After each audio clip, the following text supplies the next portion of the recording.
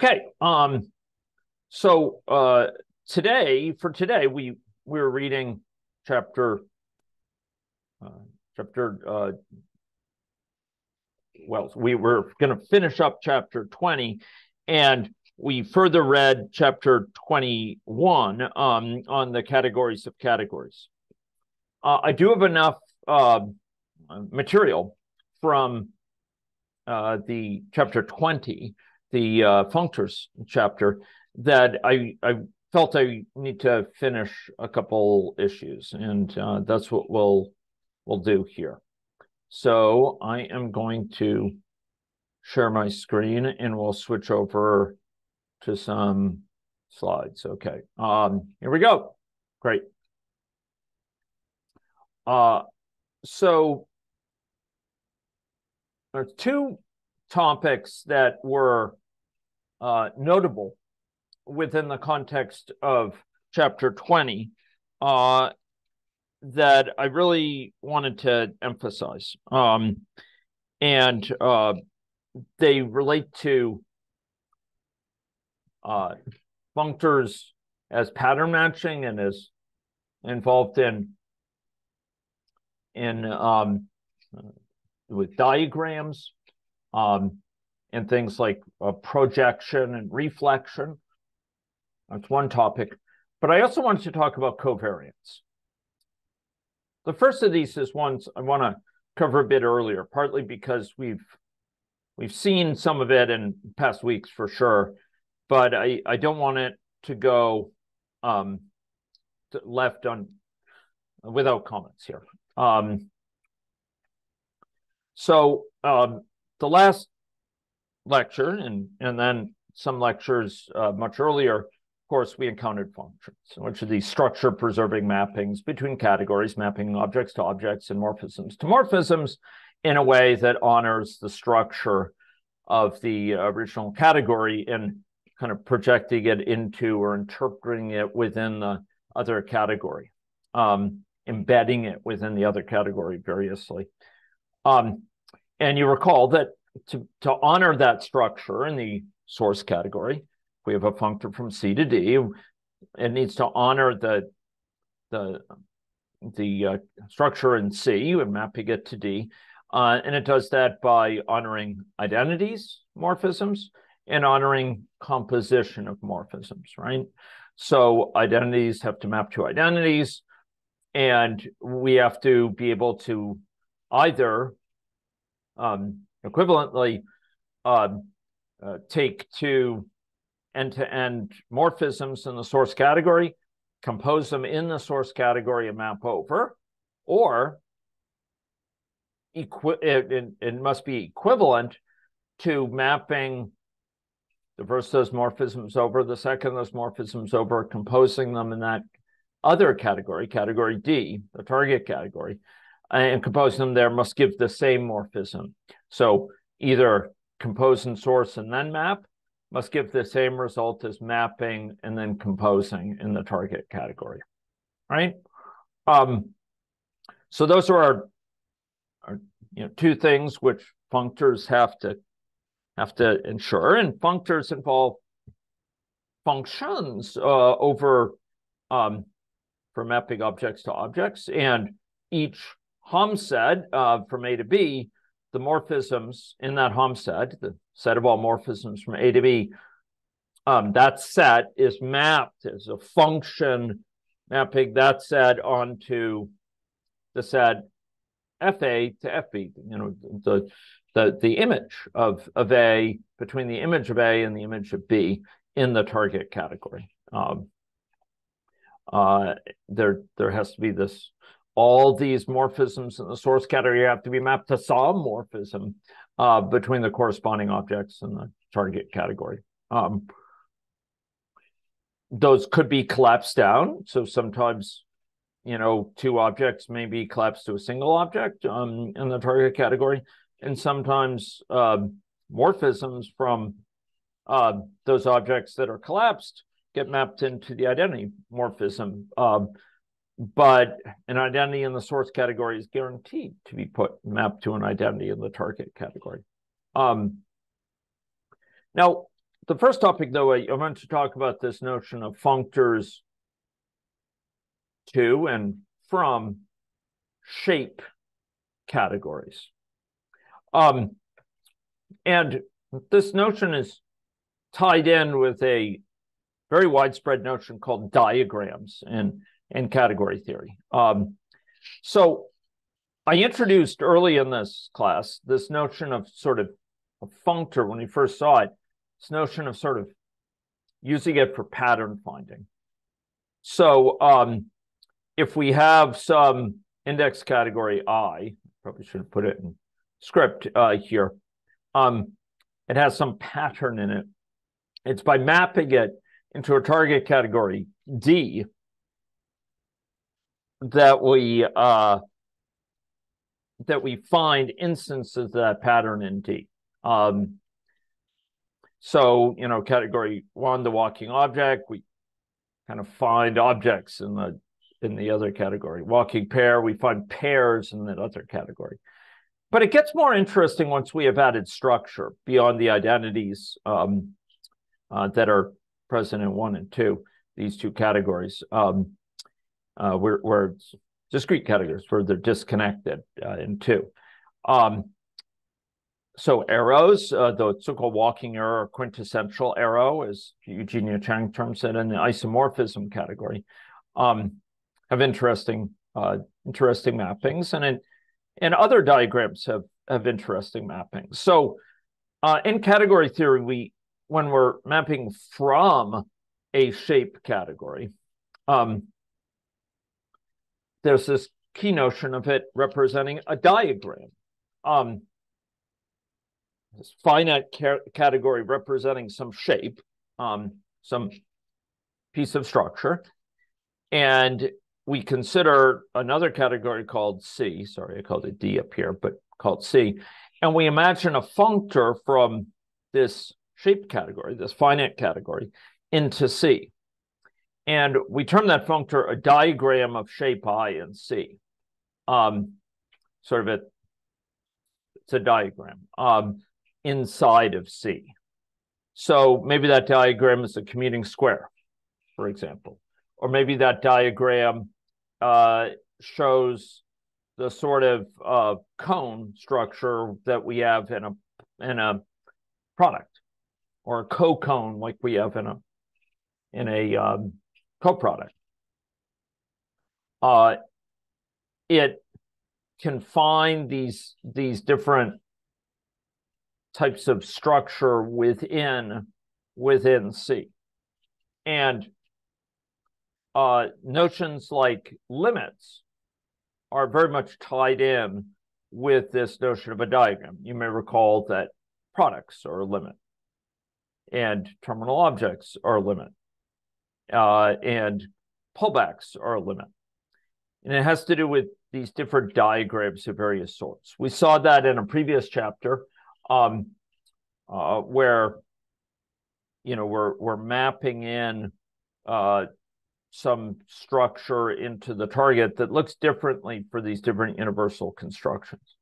And functors provide these strong tools for finding these patterns in a target category because they map these morphisms, right? And you remember we went through this early in the class. I'm not going to emphasize it that much, but remember the walking object category with its identity morphism, and we noted that there are functors mapping it to various target objects here, right? This has to go to a particular target object, can't go simultaneously to A and B, but it could go to A, or it could go to B, or it could go to C, right? And this identity morphism, what does it map to? If A here maps over to B and magenta here, what does the identity morphism on A over here on the left have to be mapped to? Can anyone say? The identity. Mm-hmm. That's right. Now, do you remember this notion of the walking arrow category? What would this look like? Do you remember that? What does a collection of functors look like from it to another category? Well, let's think. So we have to consider where A maps to, and we have to consider where B maps to. And so could you give me one example of where A maps and B maps that would, where F maps to some particular morphism here?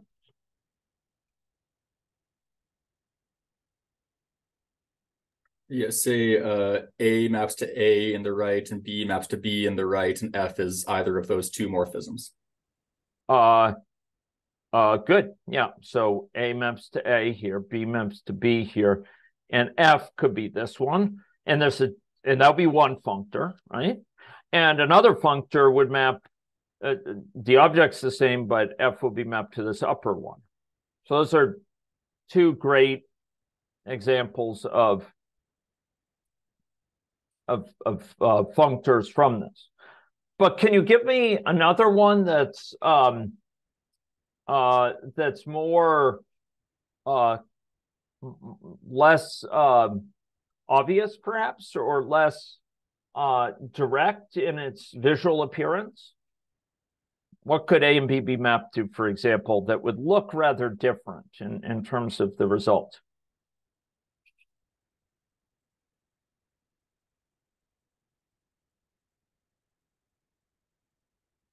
So you're right that A and B can be mapped to different objects here.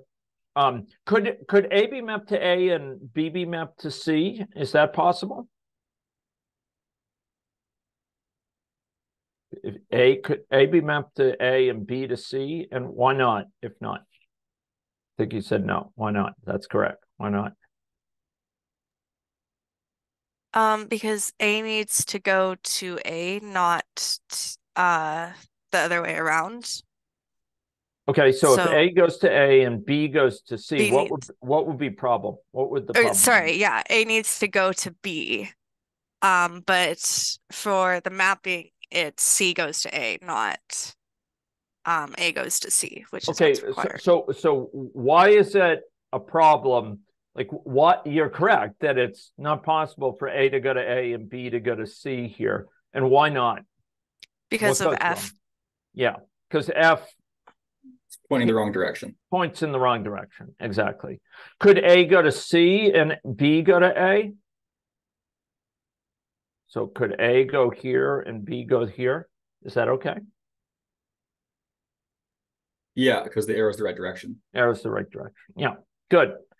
Okay, but visually, what other one could there be that would look very different in terms of the mapping? A and B can go to the same object. Could go to the same object. What would, suppose A and B both went to A. What does F have to map to? Identity. Identity, right. So does ID A and so do ID B, by the way. Both have to go. Yes. Okay, suppose that A and B both map to B over here on the right. What is F? Do we still only have one choice for F? Or do we have many? We have many. It could be either the identity or one of those four arrows. That's right. That's right. One of the four arrows, right? Exactly. There's a thing called a constant functor, which maps these both to the same object and F. So a constant functor would also map F to the identity, and that is one choice. That's kind of a canonical choice, but it could also map these other ones in a functor because it's going from here in the definition from FA, which is both mapped to B, and this is B in the right diagram, and so you just have to go to some morphism. So there'd be different functors from that map both to this one versus to both A and B to B, and F to this, and a different functor would map both A and B on the left to B here, but this morphism there, etc.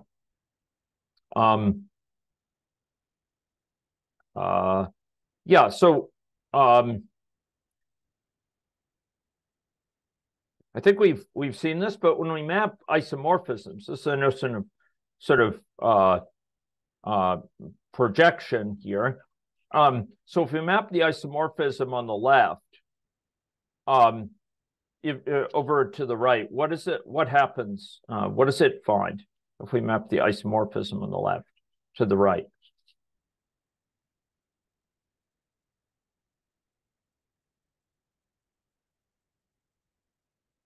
What structure has to result on the right-hand side? Even if it's a trivial one, a really small one. It has to map to an isomorphism. Isomorphism. That's exactly right. So if G here is F inverse, which is what we're positing for walking isomorphism, why does it have to be that when we map it into this target category, we get an isomorphism? Can anyone quickly formulate an argument? If over in the source category, F and G composed to be identity in either order, why does it have to be that they go on to a pair of arrows that compose to be an identity on the right?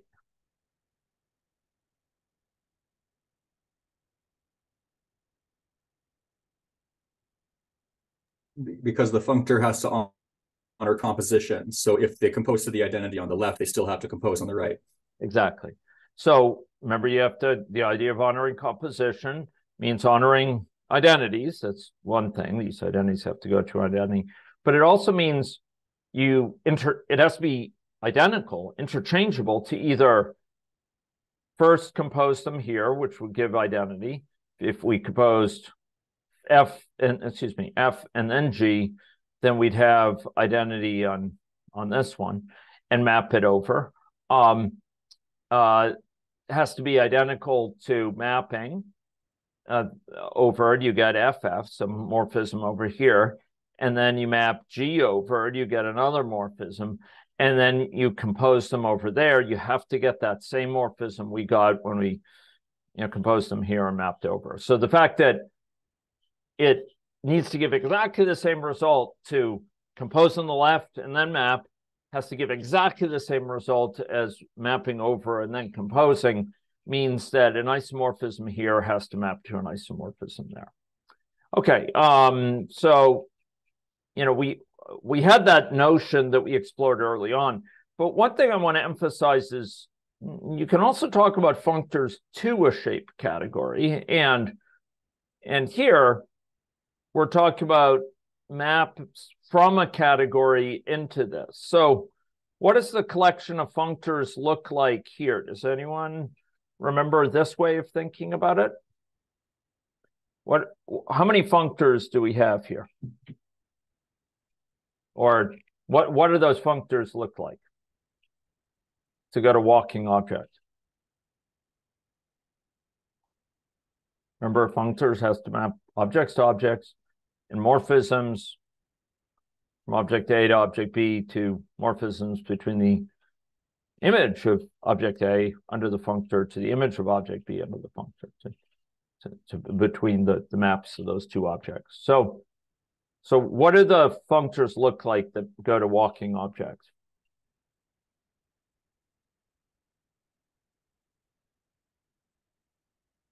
What do they do? They collapse everything down onto the one object. It's like the terminal object and set the categories. Exactly. Okay. How about for walking pair? What do these do here?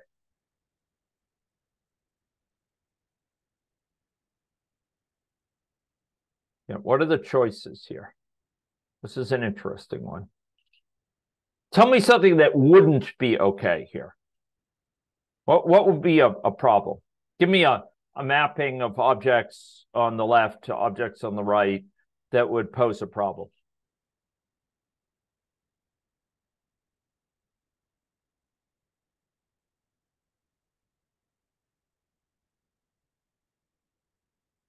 What would be a bad mapping?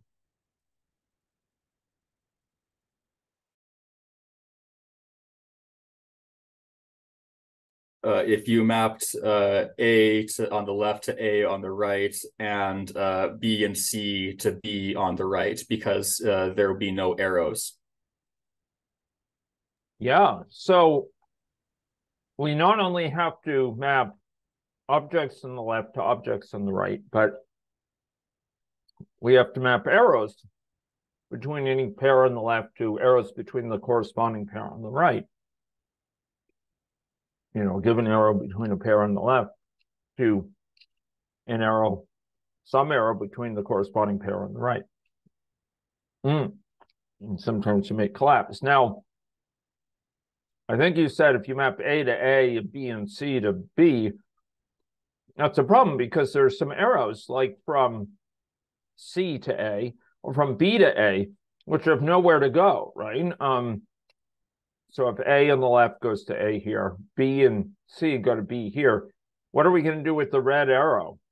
Well, this arrow has to go from the image of B, which is this guy, to the image of A, which is this one.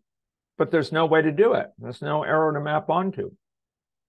It's mapping on a non-empty set between the hom from B to A to an empty set, which is the hom from FB to FA. So that would not be a legitimate mapping. We have nowhere for this red arrow to go and nowhere for this arrow to go. These arrows that kind of cross between the divide, much less in these blue ones too, right? The blue ones have nowhere to go. They have to go over somehow to B, but there's nowhere to take them there. So based on that insight, things you can't do, what could we do? What's one acceptable way to map these? Mapping everything, all the objects to one object and all the morphisms to the identity morphism. Good. Good. That's exactly right. All the objects to one of these, and all the morphisms between objects and within objects, the identity of one of these. Now, let me ask this though. Suppose there were tempted to put it out here. Maybe I'll draw a little. There we go. Imagine imagine that we have we have some sort of nice identity on this one too. Let's suppose we'll call this D. There we go. There's D. It's not so nice, but okay. That's D. Okay. So suppose that's D. Do we have more choices now? So this has an identity that I'm just not drawing, but does it have more choice in how it maps?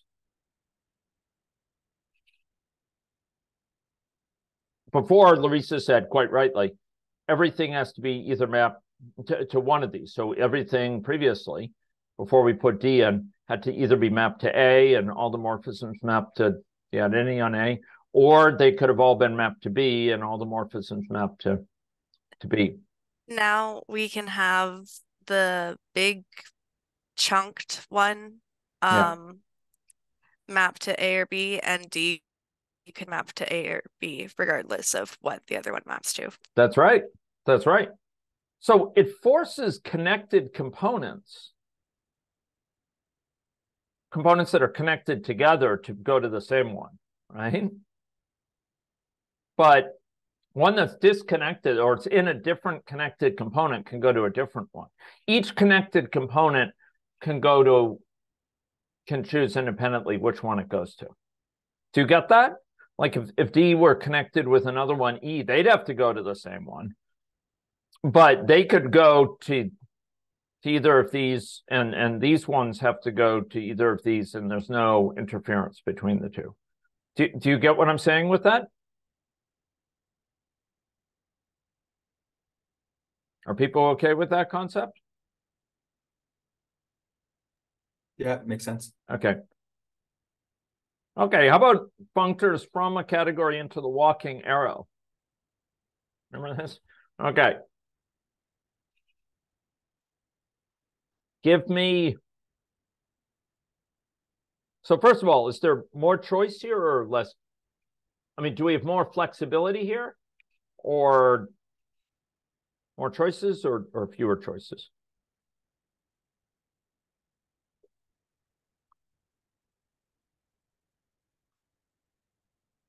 We're not quite as constrained, right? Because we have this ability to divide things up, divvy them up into the different A and B here.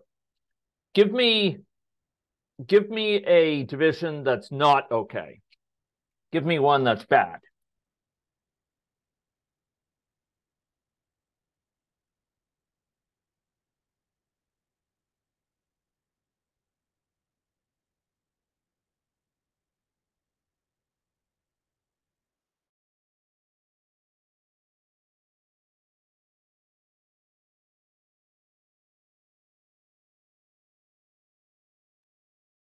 Like an option that won't work as in An bad? option that won't work. Yeah.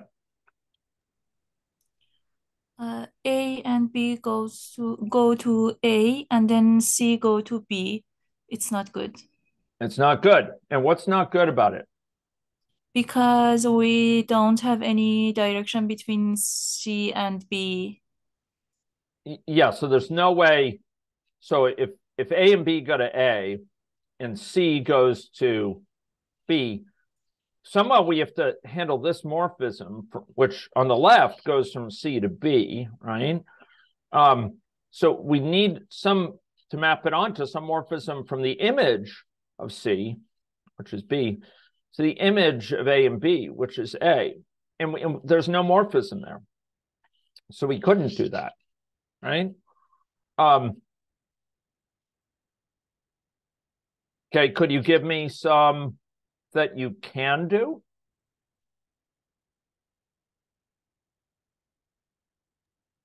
What would be? Okay. The only one that works would be C maps to A on the right and A and B map to B on the right. So that will work. That will work. But is it the only one? I thought so before, but now I'm doubting myself. Remember, all of them go to one of A or B. Perfectly fine. Yeah. There's nothing that says that a morphism here, so we have to map all these morphisms over to here, but just kind of like a little bit like with the notion of a function, right? Mapping sets. There's nothing that says something has to be mapped onto F. Now, when we start getting into things like full and faithful functors, which, came up for this reading, it's more subtle. But with a general functor, as was mentioned, C could map to A, A and B on the left could map to B, and it's fine. But we do actually have a possibility of A, B, and C all mapping onto A, or for that matter, if the mapping onto B, all the morphisms between them mapping onto identities here, and just nobody maps to F. That's fine. Remember that a target category can include lots of other bells and whistles and gadgets, or lots of other things over here in the category that are not mapped onto, that are not reached. It doesn't have to be surjective. Now, again, once we get to full and faithful matters, then it's there's semantic criteria. But here, there's no problem mapping these guys onto A. Just all of the morphisms mapped on A, and nothing maps onto the others. That's okay. Or they could all map to B, and all these could go there. But there are certain constraints that rule out some options of dividing these up, right? So here we have almost a notion of flow of the diagram or something, right? Like C is upstream of these two, so it can go to A, and A and B on the left can go to could go to B here, for example. It kind of it allows us to kind of characterize the flow of the diagram in a certain direction. Okay. I think in the interest of time, I think I'll leave the isomorphism one for you to think about. But in general, and I made up this table earlier, but I wanted to share it. In terms of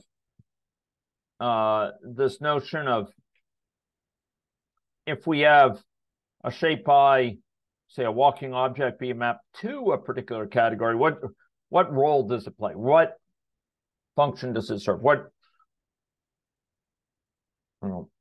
does that accomplish? Well, it picks out an object for mapping the walking object to a category. It's kind of like a map from the singleton object or singleton set to a set. It picks out each element of the set. Or walking pair, right? It picks out pairs of objects here. Walking arrow picks arrows from C. Walking isomorphism picks isomorphisms from C. A set with two objects where two arrows go in the same direction. That's kind of interesting. Two objects, two arrows going in the same direction. It's a model for graphs in the target category. It sort of picks out a graph structure in the target category. Like a graph schema type of thing. On the other hand, if you have a category C and map into an object of shape I,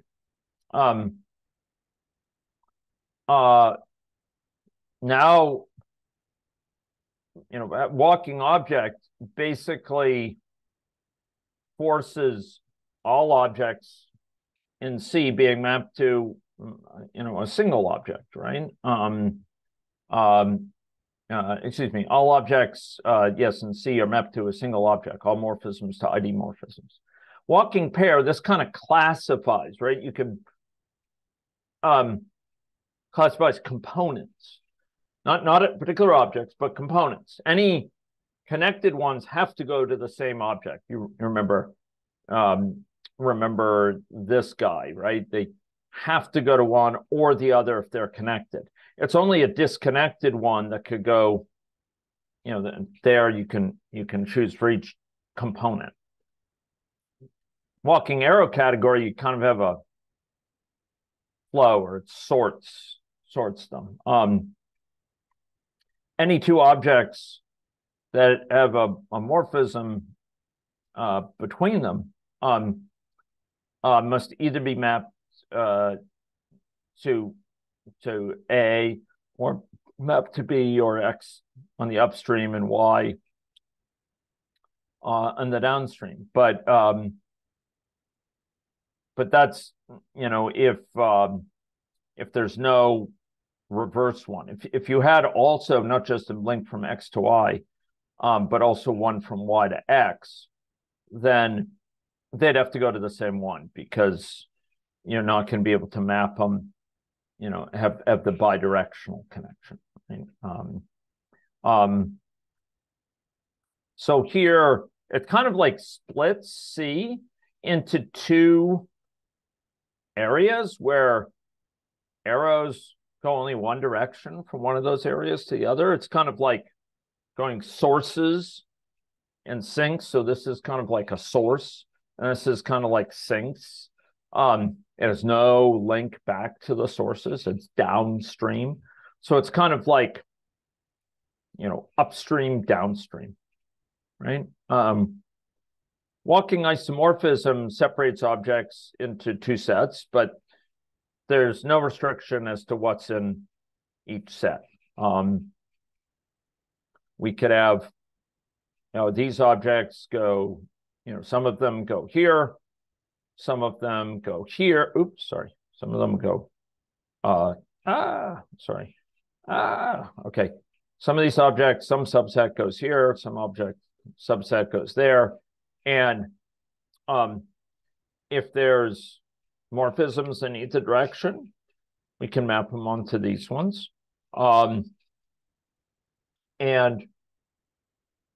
there's no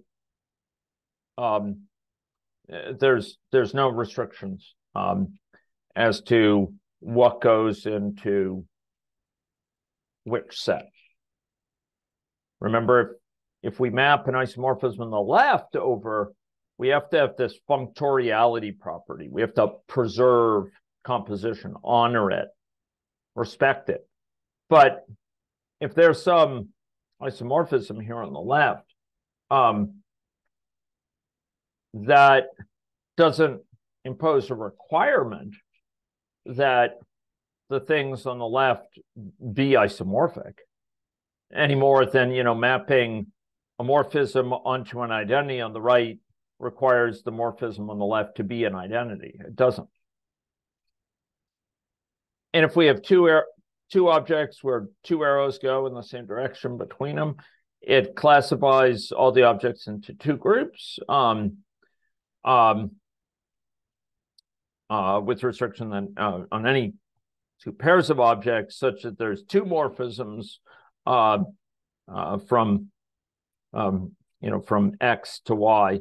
So pair of objects X and Y where there are two morphisms, they either have to map to A or to B, or X to A and X to B.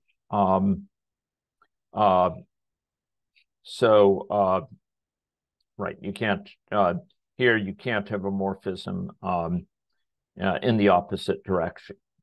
You can't deal with a kind of reciprocal one on the left-hand side here by mapping it to something like that.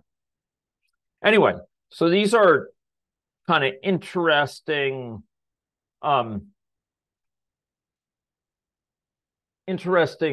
things accomplished by mapping. And this one on the left is all about sort of the role of diagrams and kind of functors as pattern finding diagrams in a category. And you may remember that when it came to things like coproducts and products, we were finding diagrams in categories, or they're dual. And it very much has to do with sort of these functors from some category into the target category that find instances of a certain pullback square or what have you, a certain shape, a pair of objects, etc. Okay, are we okay with this? Are people feeling okay with that? Yeah. Hard to see me. Maybe I should go. Okay. So that was a little bit of review at the one level, but hopefully, links it in some good with so it's like campfire, talking about a campfire or something. Okay. So I'm gonna stop this.